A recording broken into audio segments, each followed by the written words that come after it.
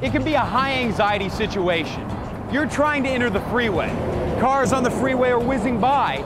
You're trying to keep an eye on the cars in front of you. Drivers in the cars behind you are eager for their chance to merge.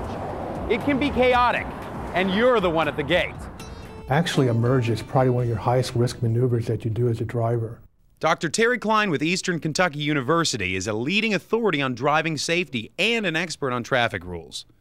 It's really a rather tricky maneuver because what we're asking you to do as a driver is pay attention to both the things happening in front of you, the things happening behind you, and the things happening 2 lanes to your left or 2 lanes to your right. Dr. Klein says this complicates things because as human beings, we can really pay strict attention to only one thing at a time. So as tense as it may be, you've got to learn how to merge if you want to enter a freeway.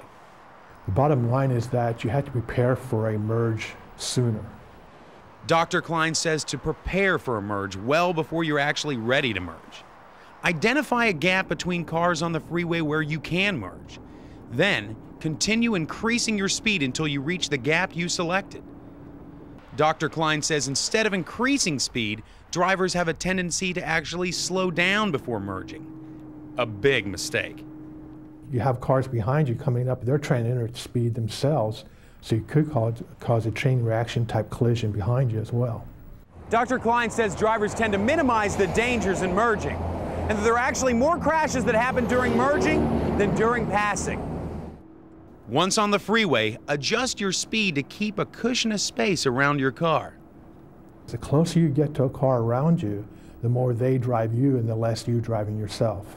You become their puppet. They brake, you brake. They speed up, you speed up. They stop suddenly, you stop suddenly. Finally, once you've merged and adjusted your speed, you probably will change lanes at some point. Some quick pointers. Look around you for a large enough space to move into. Use your mirrors. Turn your head to look quickly to the side before changing lanes. Then make your lane change. Changing lanes, keeping space around your car, and merging. Each is a critical task in our driving experience.